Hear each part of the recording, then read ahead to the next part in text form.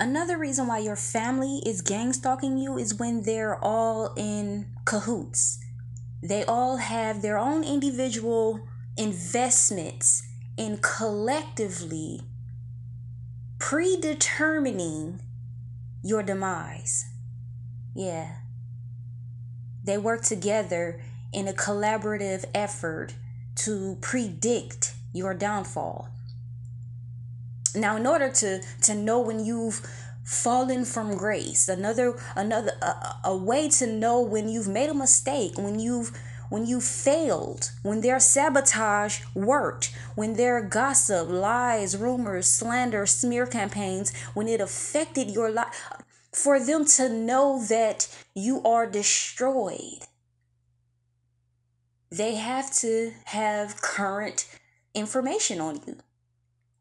They have to be updated on your next move, on what you're doing. They have to know what you got going on in order to fuck your shit up. Yeah. Your family are in secret cahoots behind your back, together, collectively, invested in fucking up your life. Now, your family is gang stalking you in ways such as trying to befriend your enemies or trying to just befriend anyone that you know.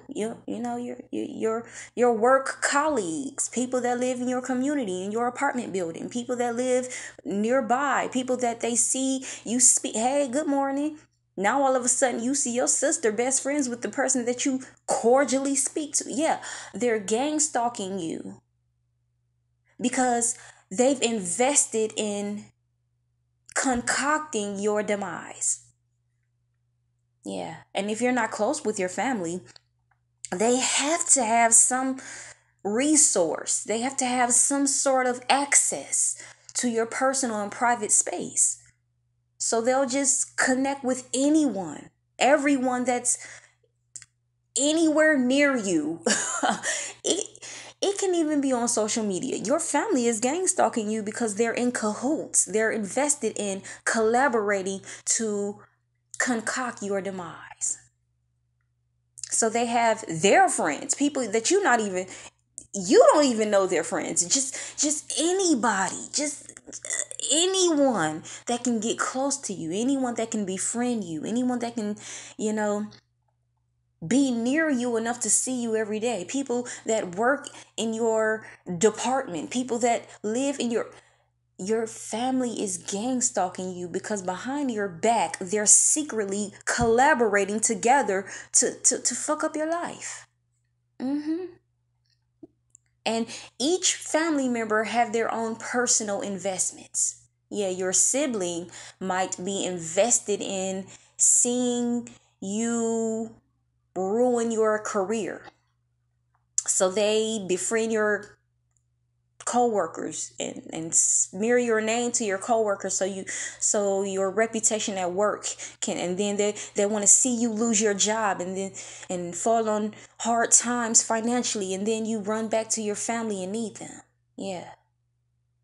Your cousin, she's befriending anyone that you know on social media, trying to get access because you blocked this bitch last week, and she's friends with and she just need access. She need a screenshot. She needs to join any group that you're in on social media. She needs that information so she can run back to other family members and gossip. Yeah.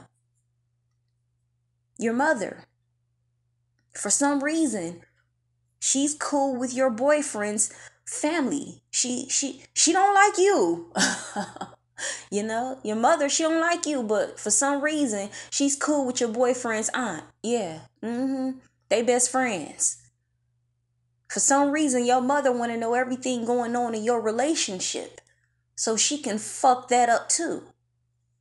It's no coincidence that your boyfriend's family know everything about your childhood. Every time you got expelled from school, every time you got into a fight, every embarrassing moment in your childhood, your adolescent years, things that they don't need to know, but your mom she's thriving on getting that attention from your boyfriend's family because she wants to fuck up your relationship. Your family is gang stalking you. Yeah. And I know sometimes it's super creepy. See, when you're listening to this video and you have absolutely no idea what gang stalking is, or your family is y'all tight knit, and it's just a weird title. So you just clicked on this. It's weird. Like, what are you talking about? But when you're the victim of a toxic, narcissistic, jealous family dynamic, when you are the target of it, you know exactly what I'm talking about. It's super creepy how invested your family is in working together to fuck up your life. They don't even like each other. Your sister and your mom, they don't have their own personal relationship. Oh, but they bond if the topic is about you. Your cousin, she literally is a crackhead, but for some reason in the group chat they listen to her. They listen to her speak that slander about you. You don't even fuck with your cousin like that, but for some reason they listen to the crackhead of the family because it's about you. Yeah. It's super creepy how they real cool. During the holidays, they try to get cool with you, invite you to the holiday events and stuff, and try to get you there. But the rest of the year, they don't really even fuck with each other unless it's about you. Yeah. And if your family is not like this, you don't know what I'm talking about. But when you know, it's super creepy for some reason. Your family wants to point out everything about you. They know everything that you've done wrong. And even collectively, even together, your entire family still can't do it right. But for some reason, it's catastrophic. It's exaggerated. Everything they know, they're trying to tell your life story. And they're not even comfortable in their own identity. So long as it's about you. Your family is gang stalking you. They're working together, collaborating. It's a team effort. They real cool and close. If it's about you, hurting you, destroying you, sabotaging, premeditating, predicting your fail. If it's about you, your family will bond. They will team up. They will network and form alliances so long as they can destroy you. Remember, your family is gang stalking you because individually they're invested and collectively they're collaborating to destroy you. Your family is gang stalking you. I hope this helps.